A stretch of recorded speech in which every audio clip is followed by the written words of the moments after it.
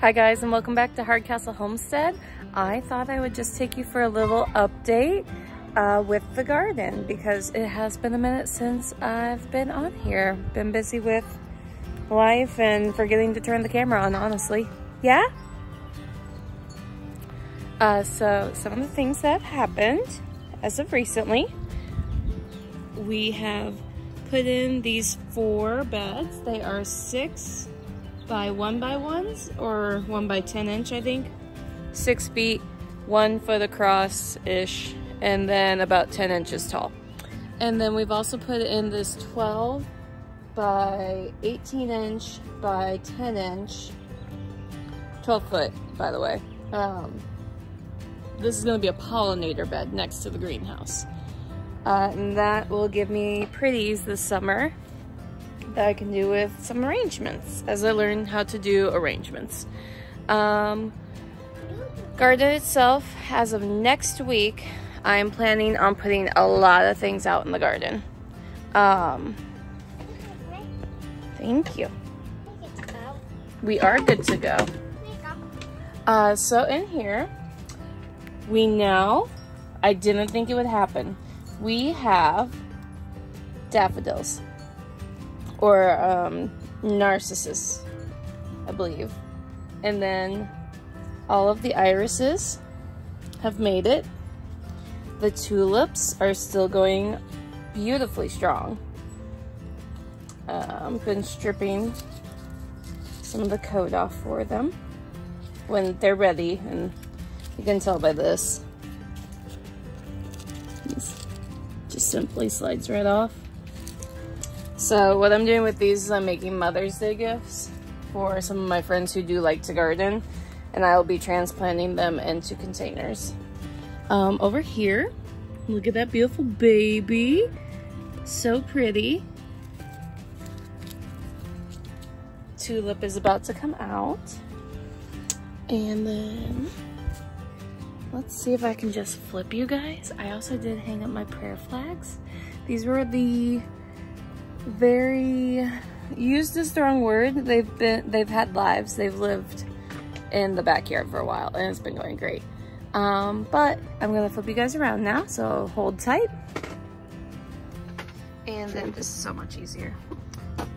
So with Floret Farms up in Washington State, I did the Petite Floret Dahlias by seed, the Bee's Choice Dahlias, the Alpenglow Zinnias, the Golden Hour Zinnias, and the Precious Metals Zinnias. And they had a really good germination rate. I'm very impressed with these. This is the first time I've ordered from Floret. Yesterday, I potted the celosia from them as well, so they haven't started to pop their seeds up yet. But I've got the Sangria celosia and the Sugar Spun celosia. And then I've also got caladiums. You know, like they basically look like elephant ears. They're just miniature. The asparagus is going beautifully, and I'm going to transplant that this week, hopefully. And then over here, we've got a few of our common thymes popping up, which is great. The orange and yellow thyme has done very good. I've got a lot of those. The marjoram, doing great. The summer savory, doing fine. It took a minute, and I've never grown it before, but I'm growing St. John's wort. And I believe most of these were Baker Creek, if not somewhere in my gardener.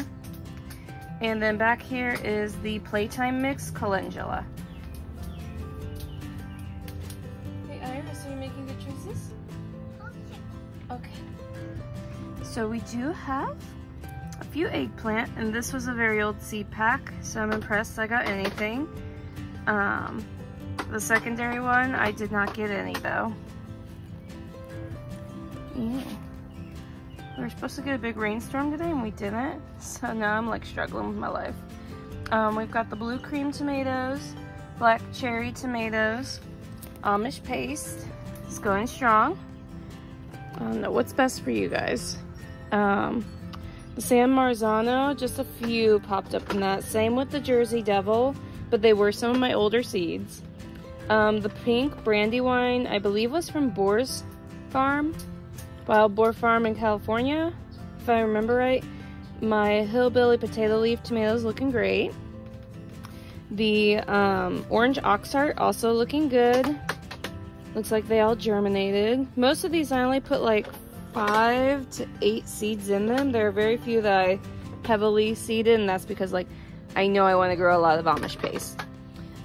We've got the mushroom basket tomato, the German Johnson tomato. I totally spelled that one wrong. But this one is Costaluta, I think. Maybe I did spell it right, and this is one of the new ones I haven't actually done before. Because here's my Costaluta. Kellogg's tomato, Carbon tomato, and then my moneymaker, Napoli, and then we get into peppers. Have fun! Let me change hands here. Ahi mango pepper, Sugar Rush peach pepper. They are looking good, which makes me very happy because I did not bring them in recently with all of our weather. And then we've got our Grande, I think it's Grande and I just didn't put it on there. Jalapeno. And just helping him along. Doing a little pinch. It's not ready to come off, but I put some saliva on my fingertips. And hopefully that'll encourage him to pop off. The orange spice and pumpkin jalapeno. As well as my shishito peppers, looking good.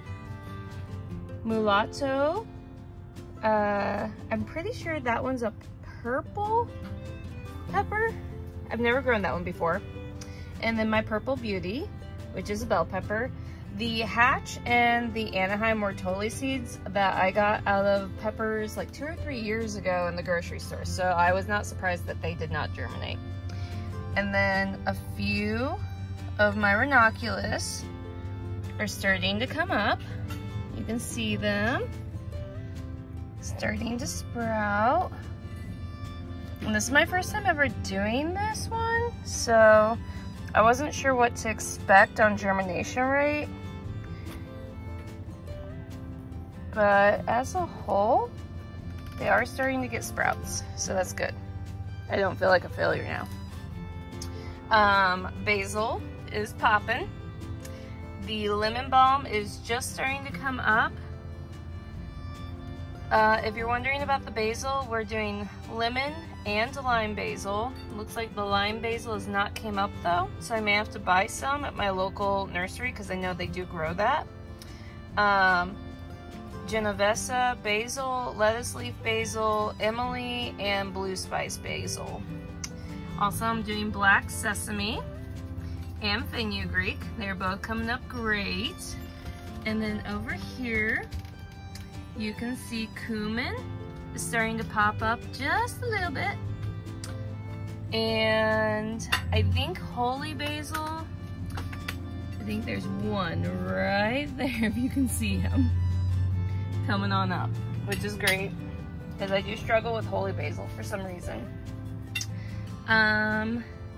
We've got 2 varieties of spinach. The Giant Noble I've had for like 5 years, so I was expecting low germination rate. And then we've got the Globe Gilead. It's a flower. Just 1 or 2 of the Queen Mix Salvia popping up so far. I'm gonna give it time though. And then this one's always gets me. Nope, not even gonna try it. That's what it is, guys. I've got Red Spike Amaranth, which is looking great. And then I've got 2 different types of aster flowers, and they're also popping up. Ooh, hello. Hey, this is a no-no. Okay, friend? No.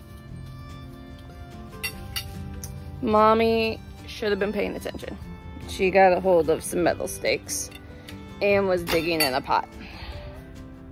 It happens. It's toddler life. We have a conversation about it, and then we try and correct behaviors so it doesn't happen again. Okay. She's so cute, so yeah, you're cute. We'll keep you. So we've got green bok choy, purple bok choy. Once we're done with the video, we go play in our tent, okay? I did put up our camping tent, and that is my makeshift playroom for her. And she is loving it. She brought half the toys in the house, so it's now her playroom. We've got Falling in Love poppies, Pandora poppies, Crimson Feather poppies, and Black Swan poppies. And they are all popping up as well. And then on this tray, we have the Great Lakes crisp head lettuce, which I have never grown before. And I see a few heads popping up, but not many. I don't see any of the freckle romaine lettuce, but that was an older seed packet. The Pablo lettuce is new and looking great. Hey, I don't like that. You gotta wait. We've got iceberg lettuce, bib butterhead lettuce, prize head leaf lettuce, Four Seasons lettuce, red romaine lettuce. And I'm gonna pause, guys. All right, so we're gonna rush through this next part because I did promise her we would go. So we are going to plan on going to get iced coffee after I make this video. So she's trying to amuse herself. But here back around to the seeds now. So kind of going over those lettuce. A lot of my new ones, as you can see, have done great in their germination. Over here, it is a little bit older seeds, because some of them I have had since 2021. So like the butterhead, that's all it's popped up so far. A handful of the red romaine have popped up, which is still okay. It's gonna be plenty of lettuce for us. I'm doing the giant red mustard seed, which that one's like 2001, 2000, or 2021, 2022 seed. So that one's doing great with its time.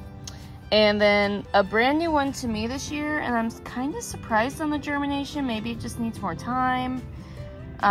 Is the pink surprise calendula. This one is new to me this year.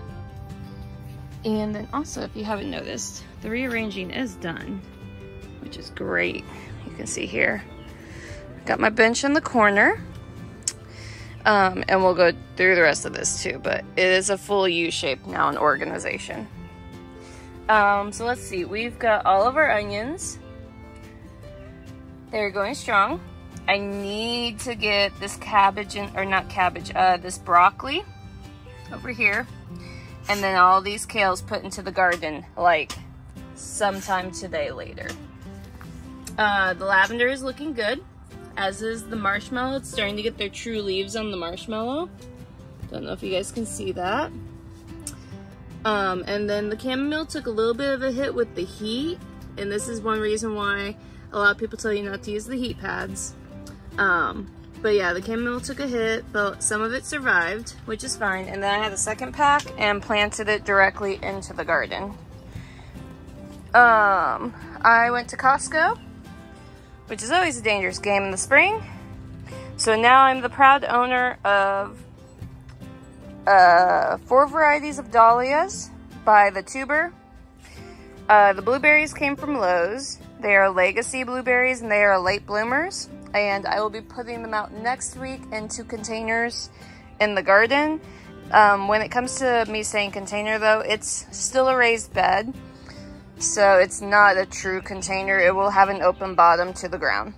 It just helps with watering. On top of the dahlias, I also got pink cannas. They're called City of Portland canna, but most of the tags I wrote pink canna just to make it easy on writing. And then a bunch of elephant ears, like the big green ones.